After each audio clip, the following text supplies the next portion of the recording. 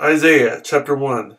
The vision concerning Judah and Jerusalem that Isaiah son of Amoz saw during the reigns of Uzziah, Jotham, Ahaz, and Hezekiah, kings of Judah, a rebellious nation. Hear, O heavens, listen, O earth, for the Lord has spoken. I reared children and brought them up, but they have rebelled against me. The ox knows his master, the donkey his owner's manger, but Israel does not know, my people do not understand. Ah, sinful nation, a people loaded with guilt, a brood of evildoers, children given to corruption. They have forsaken the Lord, they have spurned the Holy One of Israel, and turned their backs on him. Why should you be beaten any more? Why do you persist in rebellion? Your whole head is injured, your whole heart afflicted. From the sole of your foot to the top of your head, there is no soundness, only wounds and welts and open sores, not cleansed or bandaged or soothed with oil.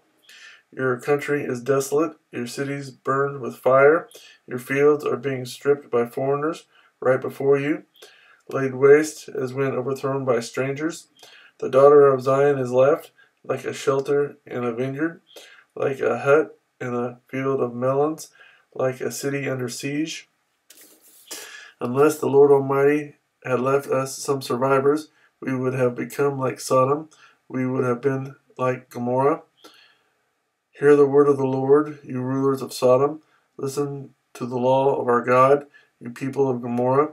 The multitude of your sacrifices, what are they to me, says the Lord? I have more than enough of burnt offerings, of rams, and the fat of fattened animals.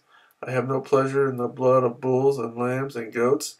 When you come to appear before me, who has asked this of you, this trampling of my courts? Stop bringing meaningless offerings. Your incense is detestable to me. New moons, Sabbath, and convocations. I cannot bear your evil assemblies, your new moon festivals, and your appointed feast. My soul hates. They have become a burden to me. I am weary of bearing them. When you spread out your hands in prayer, I will hide my eyes from you. Even if you offer many prayers, I will not listen. Your hands are full of blood. Wash and make yourselves clean. Take your evil deeds out of my sight. Stop doing wrong. Learn to do right. Seek justice.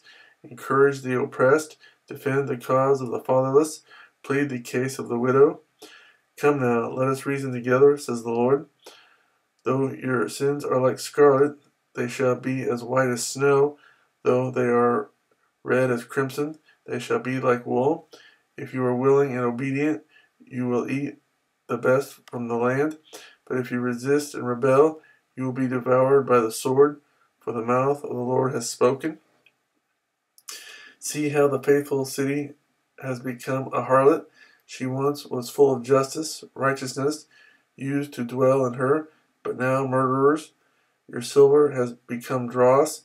Your choice wine is diluted with water. Your rulers are rebels, companions of thieves. They all love bribes and chase after gifts. They do not defend the cause of the fatherless. The widow's case does not come before them. Therefore the Lord Almighty, the Mighty One of Israel, declares, Ah, I will get relief from my foes and avenge myself on my enemies. I will turn my hand against you. I will thoroughly purge away your dross and remove all your impurities. I will restore your judges as in days of old, your counselors as at the beginning. Afterward, you will be called the city of righteousness, the faithful city. Zion will be redeemed with justice, her penitent ones with righteousness. But rebels and sinners will both be broken, and those who forsake the Lord will perish. You will be ashamed because of the sacred oaks in which you have delighted. You will be disgraced because of the gardens that you have chosen. You will be like an oak with fading leaves, like a garden without water. The mighty man will become tinder, and his work a spark. Both will burn together, with no one to quench the fire.